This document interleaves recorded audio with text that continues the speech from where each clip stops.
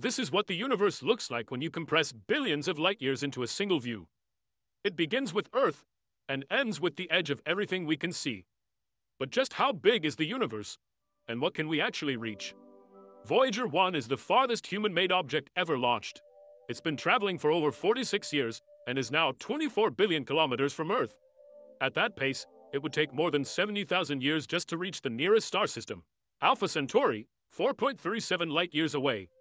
The center of the Milky Way, Sagittarius A star, is 26,000 light-years from Earth. Even traveling at the speed of light, it would take 26,000 years to get there. Our galaxy is 100,000 light-years wide, with hundreds of billions of stars.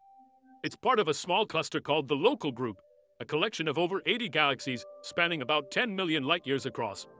That group includes Andromeda, which alone is 2.5 million light-years away.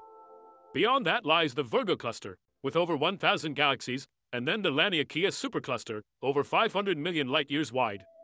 The observable universe?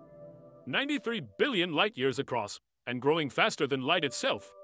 Most of it is already unreachable, and beyond that edge, we have no idea what's out there.